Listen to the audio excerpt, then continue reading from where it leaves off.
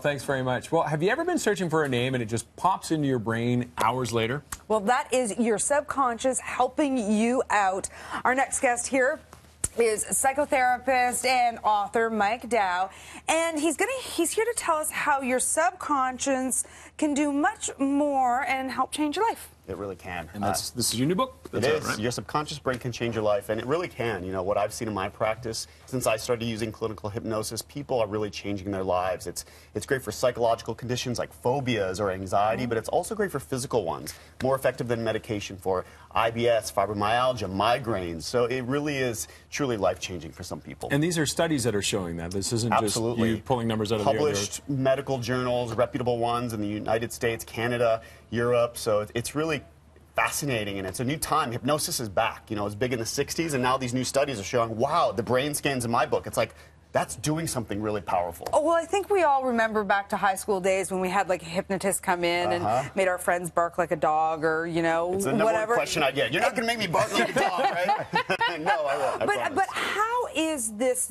different than that? It's very different. I mean, those shows tell you that hypnosis is truly powerful. It can do some great, funny things, but imagine if you could take that power and what you're doing in terms of lighting up different brain structures and changing the way the brain is wired and wired together. Imagine if you could take that and you want to lose weight, quit smoking, exercise more, get rid of your migraines, combat digestive issues. So you're actually using it to rewire the brain and also the body. Now, is this tapping into what is the subconscious? What are you tapping into or trying to change there? Yeah, so you're actually slowing down your brain waves. You're somewhere in between being asleep and being awake. The prefrontal cortex, the most advanced part of the brain, lights up, as you'll see in my own brain scan. Also the basal ganglia, which is where a lot of that feel-good dopamine is pumped out in the brain. So you're actually changing the brain. Here's all those really cool brain scans. I mean, this is my brain just doing nothing, and here's my brain on hypnosis. You can see the changes in my brain. Okay, so how is this? I know a lot of friends who practice meditation and mindfulness. Yes. Is this in that same kind of camp? It is. So mindfulness is wonderful. On an EEG, mindfulness will take you down into a slow alpha brainwave on an EEG, but that's a conscious brainwave. So you're relaxed, but you're conscious. Hypnosis, on the other hand, takes you down into theta, which is the same brainwave we would see when you're in REM sleep.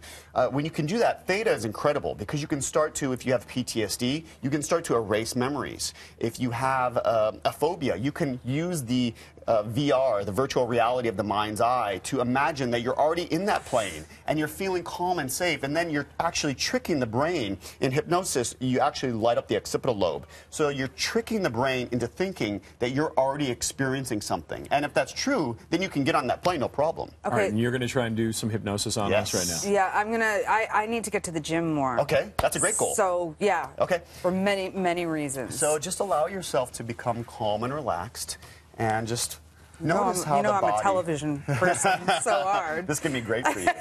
And then just look at my finger, and you can almost pretend like you're looking through my finger. And isn't it so wonderful, and isn't it so nice to know that you have the ability to relax?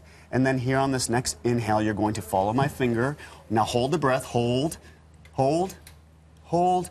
And now allow the eyelids to close. That's right. And now you're walking down an elevator, going down, and it's floating down, and the eyelids fluttering is an indication that you're already in a light trance. 12, 11, 10, deeply, deeply relaxed.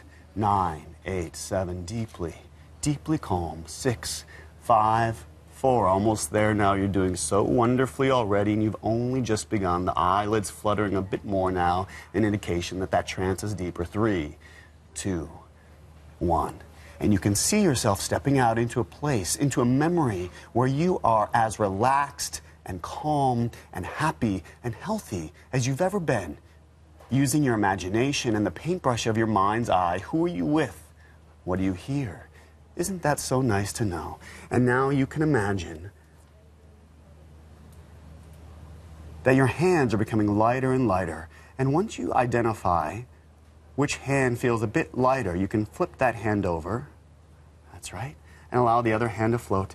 And now you can imagine with your mind's eye that the motivation to go to the gym, your health, your happiness, whatever motivates you, is like a balloon that's being tied to this wrist. That's right. And you can also imagine that that balloon can take that hand and change the sensation, and perhaps it's getting just a little bit lighter. And then here, in the palm of your hand, you can imagine that you're holding that health and that happiness. And whenever you need a little bit of that, you can just squeeze that. And now, since you're in that state of trance, I'm going to give you some suggestions, because we know that when you're in this subconsciously activated state, the brain is very suggestible.